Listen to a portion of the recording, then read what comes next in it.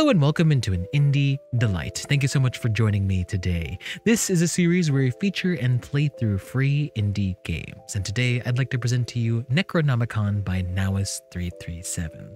I was drawn to this game because it looked like there was a pun, and I love puns, and it seemed to entail some kind of like ritualistic cooking aspects to it.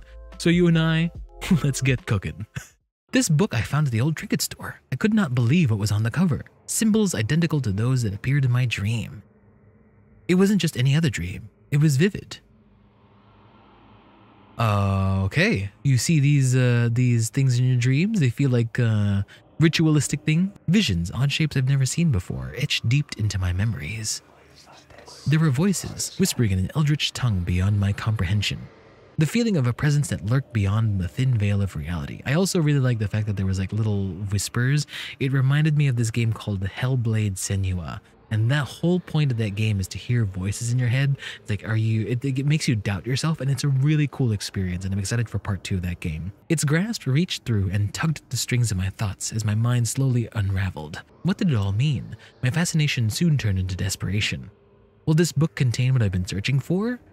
This may be the answer, the purpose of life I've been seeking for since moving into this new city 2 months ago. Where did you move to? The name of this book? The Necro-Nom-Icon.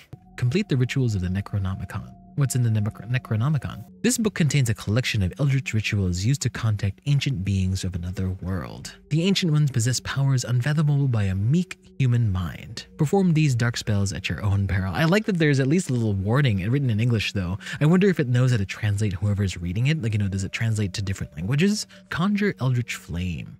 Calls forth a mystical flame that connects this world from the realm of the ancient. Okay, an Oba, an Aye, and Ore. So we have to use 1, 5, and 6 and an enter. Cultist hot tips. Use to delete chant.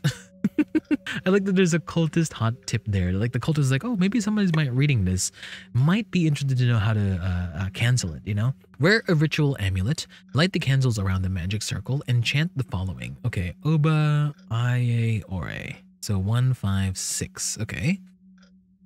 So let's do that. Ooh.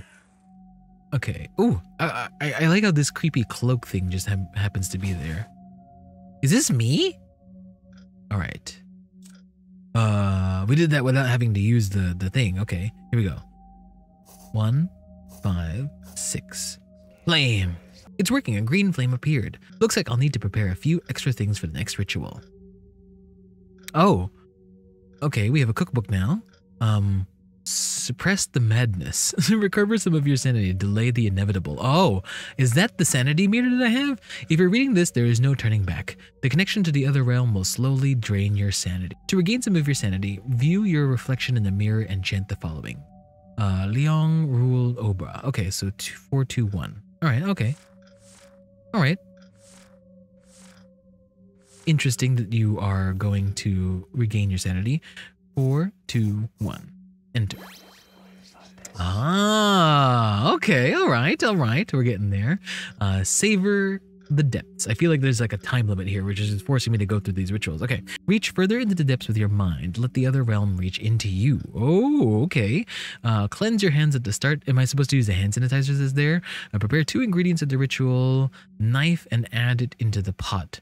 Stir the pot twice, add seasoning once, and wait for the pot to boil. Chant the following. 6, 1, 5, 3. Okay, Ore, Obra, Aye, E. 6, 1, 5, 3. Okay. It's like ritualistic cooking mama. Oh, that's hilarious. That is... He's using a Chris dagger too. Oh, it's the one that Rumpel used in Once Upon a Time. It's like this dagger that has like little swerves and everything. It's really cool. So it's boiling... We're adding the ingredients. Oh, the thing turned green. We're adding more ingredients to this.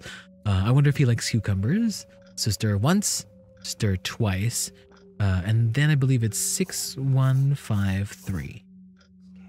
Something went wrong. Okay. Wait for the pot to boil. Oh, okay. Oh, no. 6, 1, 5, 3. Okay, so let's start the ritual again. All right, so... Let me take my dagger. Let me insert the ingredients to the pot. I believe there's 2 of them, right? And I'm supposed to wait for it to boil. I think I might have boiled it too much. you know? Let's wait for you to boil, and let's go 4, 2, 1. Oh wait, I think I messed up again. So I'm supposed to hand sanitize. I'm supposed to take the knife, and I'll take these. I'll put them into the pot. I'll put about a nice 2 heapings in. And I'll add some salt, and I'll stir once. I'll stir twice, and 3 times a lady. I'll wait for it to boil. All right, just stand there. Oh, I messed up again. All right, I messed up. Let's do it again. Hand sanitize. We're gonna add the carrots in, and we're gonna add the cucumbers in. And I believe I'm supposed to stir twice. Yes, and then add seasoning once. Okay. All right. I like how our character is like being driven mad first. All right. Anything else that I missed? Wait for the pot to boil and chant the following. All right. I like that Cthulhu. Oh, okay. 6, 1, 5, 3. Otherworldly vegetable skewers. I like that the Cthulhu passed by, and I look at the skewers. It's like little tentacles, like little Cthulhus. Oh, that's so cute. What an unusual ritual. What did I just create? It looks like dinner. I should move on to the next pages. Face your nightmares. Don't worry, it's not real, but don't let it get too close to you.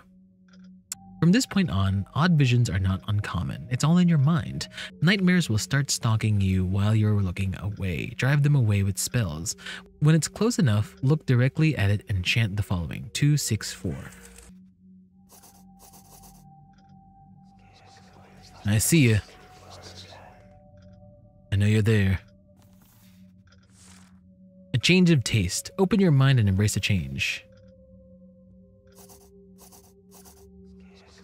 Get out of here, you. Wear the mask for the ritual. Do not wear the amulet. Cleanse your hands at the start. Prepare 1 ingredient and add it to the pot. Okay. I'm supposed to cleanse my hands. Prepare 1 ingredient and add it to the pot. Season 1. Hello, you. Get out of here. And then prepare the ingredient and add it to the pot. Season 1, repeat steps 2 and 3 of the previous ritual, which is... I feel like I should write these down. So prepare ingredients to rituals and add into the pot. Stir once. Cleanse your hands at the start. Prepare 1 ingredient and add it to the pot. Prepare 1 ingredient. Add it into the pot. Season once. And then prepare steps 2 and 3. Add this. Hello, mofo.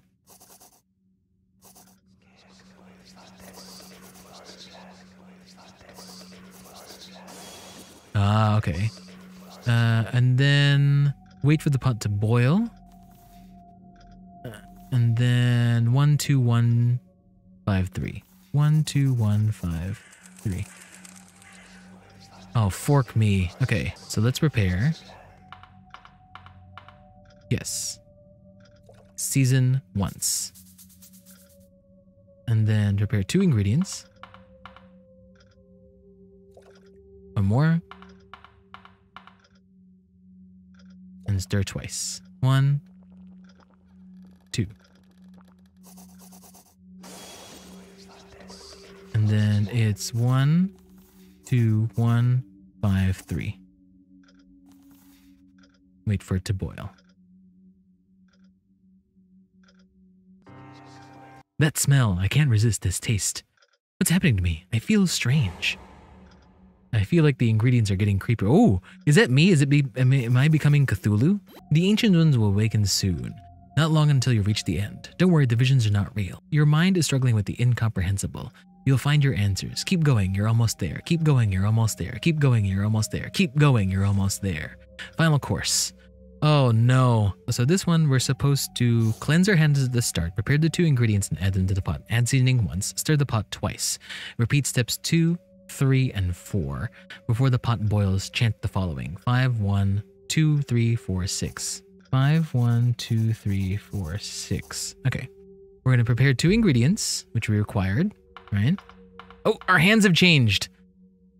And then 2 ingredients. And I believe it is season once.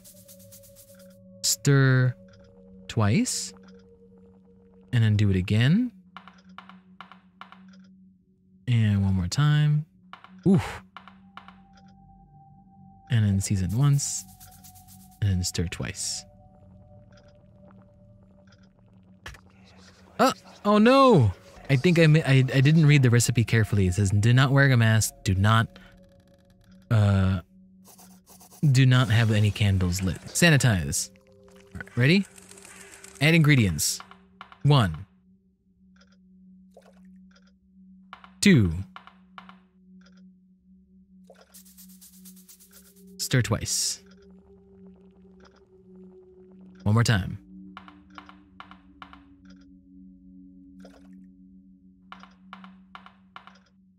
All right. Add ingredients. Stir once. Stir twice. 5, 1, 2, 3, 4, 6. A non-Eclurian stew. Incoherently mumbling. Okay, our character has now turned into the Eldritch ritual, Eldritch language. Meanwhile, in another realm. It's Cthulhu just sitting on a thing.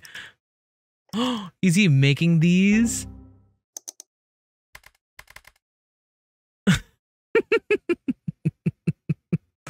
Oh no, he's writing down his recipes. Hear me, Ancient One. Please show me the answer. What do those dreams mean? What is my purpose? I prostrate before you today as your humble servant. O Ancient One, bless us with your power. Because it was like, I was just hungry.